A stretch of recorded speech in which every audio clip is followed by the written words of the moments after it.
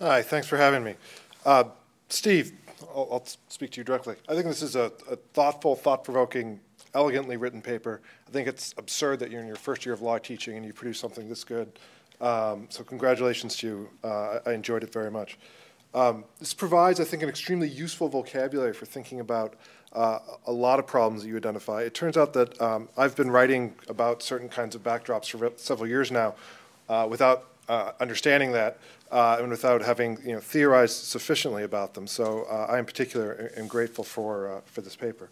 And you talk about three types of backdrops: the textual incorporations by reference, which I think you appropriately say are, and they're important to identify here, but less interesting than the other types. And the second one you talk about is where text leaves in place pre-existing rules by expressly insulating them against change by other legal actors. Your example there is interstate borders and interstate border disputes.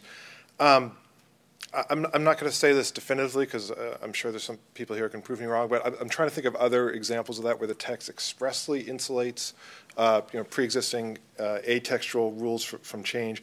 I'm having a hard time coming up with some. My suggestion is maybe only that this might be actually a quite small category of backdrops, your category 2. Category 3, as you recognize, is, I think, by far the most interesting and generative of important insights. And this is the category where, as you point out, the language of the Constitution is presumptively defeasible, and that the text can be limited by pre-existing atextual legal rules that come from non-constitutional sources, primarily the common law or the law of nations. And I have a couple sort of categories of points to make about those. One category of points I think I'm going to just call sort of general housekeeping. This might be an inapt description, but what I mean is that this is a work in progress, and it strikes me that there might be places where there's ways that you describe this category and ways you describe backdrops that don't always fit with each other, and I think that simply might be because we're dealing with a draft paper, not because there's any problem with the theory. But secondly, I want to push a bit on sort of the contours of this category of backdrops and suggest that maybe some of the objections to them are perhaps a little stronger than where you came out. So the first category of things I wanted to say is I got sort of an inconsistent message, I think, on exactly how this category of backdrops works, and in particular on how and whether they're insulated from change by other legal actors. So in a number of places, you seem to define a backdrop as something that is, in fact, insulated from change by some part of the constitutional text. In other places, you suggest that a backdrop is definitionally something that's insulated from change, but not necessarily by text, but perhaps by unexpressed textual principles or postulates, by structure, maybe possibly even by other backdrops themselves, although I'm not sure about that. But then the discussion of the defeasibility of the text opens up by saying that this category of backdrops, quote, may or may not be entrenched against new legislation. But then right after that, and again in one other place, you suggest that for this third category of backdrops, they perhaps may only be able to be changed by constitutional amendment. I think my bottom line is you've identified an incredibly important type of issue, the backdrop issue. You've raised a lot of interesting questions about it, but there might in fact be a great variety of backdrops. The answers about whether or how they're insulated from legal change likely vary substantially across the different types of backdrops, and it perhaps might just not be possible to say anything that uniformly applies to all of them. So going further on this third category, so you have a positive project, and I think the positive project could be essentially said to be sort of how is the Constitution drafted? What legal assumptions and background assumptions about the nature of legal texts were the drafters operating with? And I think on this sort of positive question, it strikes me that you got it right. I mean, I'm quite convinced that the Constitution was written with a background assumption that the general language was defeasible and could be defeated by non-constitutional legal rules, in particular the common law and the law of nations. I mean, that strikes me as exactly right. Just as an aside, you provide some evidence that this, in fact, was specifically understood to be the case, from Madison at the Virginia Ratifying Convention, to the extent that there's other easily deployed evidence to show that this, was in fact a view held by, by drafters and ratifiers. I think that'd be great to put that in. But even without that, it strikes me that you must be right that that the Constitution was written with an assumption that its broad language would be defeasible by non-constitutional legal rules.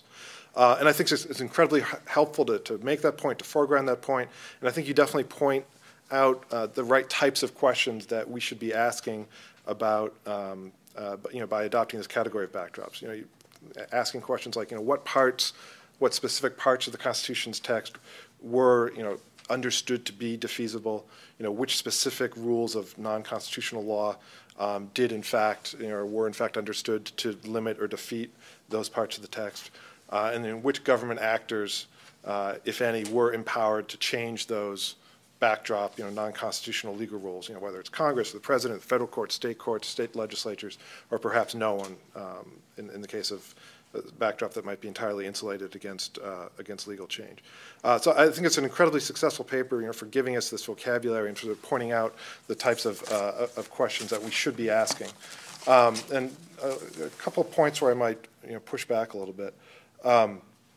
The paper seems to reject the idea that common law or law of nations, when functioning as a backdrop, could be changed or updated by the courts. I don't have a definitive view on whether that's right or not, but I think the answer might be that neither did the founding generation. There was a lot of, in my understanding, there was a lot of sort of confusion and contradiction in terms of what precise legal status the common law and the law of nations were thought to have vis-a-vis the new constitution that was being adopted. You're definitely right to point out that there was a sort of a heavy sense, and many people had in this pre-positivistic period, that this was general law that just existed out there in the world, and that the role of courts was to find this law, not to be making it or updating it in any sense. But there's also many indications that I've seen that that members of the founding generation were sort of more positivistic or more modern than that they actually understood that the law of nations and the common law both did change over time as a result of intentional policy decisions. One thing I'm thinking about is controversies about prize law and issues about whether free ships make free goods or whether other prize laws should be applying. A lot of prominent members of the founding generation very specifically wanted to update and change the law of nations and understood it not to be some body of law that was just out there in the world existing, but something that something that did in fact change as a result of government action.